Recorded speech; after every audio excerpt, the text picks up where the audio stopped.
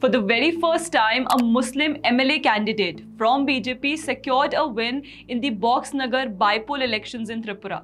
Considering the margin, it is a huge victory due to several reasons. First, because the seat in the state assembly was represented by CPI MLAs for 25 years. Secondly, the margin of the victory. The BJP candidate won the seat by a huge margin of 30,000 votes. With this, the party appears to have found an answer to the opposition's decades-old complaint that BJP has no place for Muslim candidates in assembly elections. Hello and welcome, I am Shreya and you're watching the Pamphlet.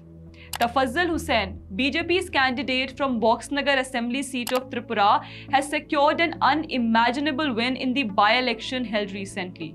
His win over Mizan Hussain, son of former CPI MLA Sams is an historical win and a huge victory for BJP in the Muslim majority constituency.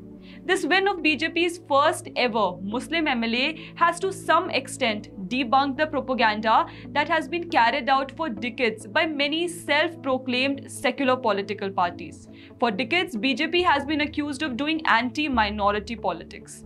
Opposition leaders have gone to the extent of saying that the party has no place for Muslims and never gives ticket to Muslim candidates.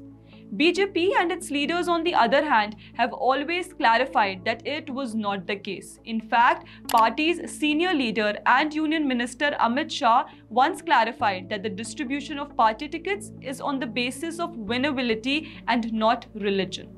In its meeting in Hyderabad, PM Narendra had suggested the party, its leaders and workers to try and win support of Pasmanda Muslims by reaching out to them. Though the party faced criticism for its approach, but still went ahead and tried to reach out to Muslims through Sneh Yatra.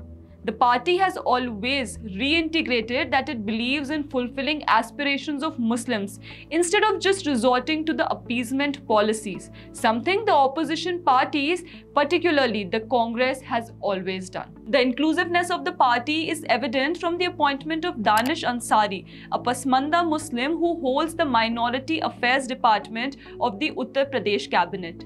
Also, in the last year's elections of the Municipal Corporation of Delhi, BJP had fielded 4 candidates from Pasmanda community, including 3 women. None of them could win a seat, but that did not stop the party from fielding Muslim candidates in this year's UP urban body polls, and the party fielded 395 Muslim candidates, amongst which 90% were from the Pasmanda community.